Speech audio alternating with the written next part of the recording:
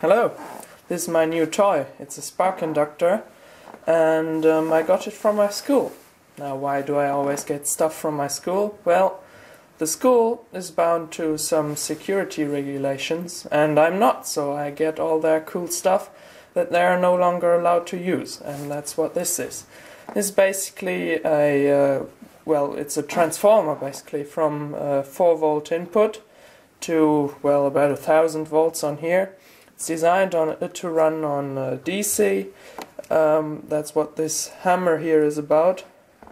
It basically makes DC to AC because a transformer can only run on alternating current.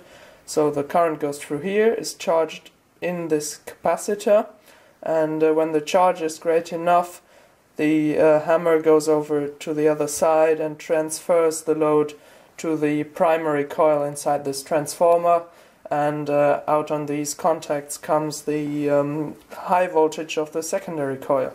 You can do loads of fun stuff with it. Of course, first of all, run it just plainly how it's designed to.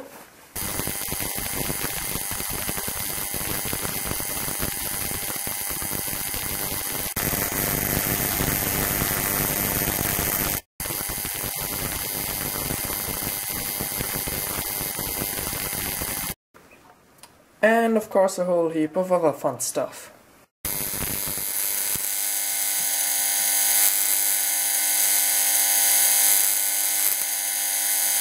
Things like burning CDs, for example.